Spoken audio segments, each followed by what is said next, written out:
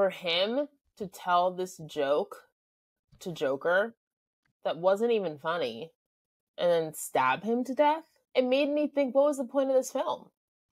What did I just watch? It literally no point.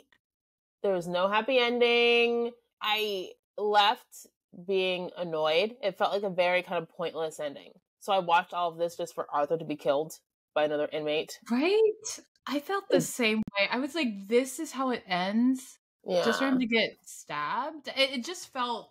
I Anticlimactic. just didn't understand why. Like, what was the point? Like, did he learn? No.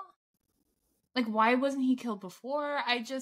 Yeah, the ending was just bad. I just thought it didn't make any sense, and it was very anticlimactic. I literally was like, this isn't how it ends. My friend and I were like, this can't be how it ends.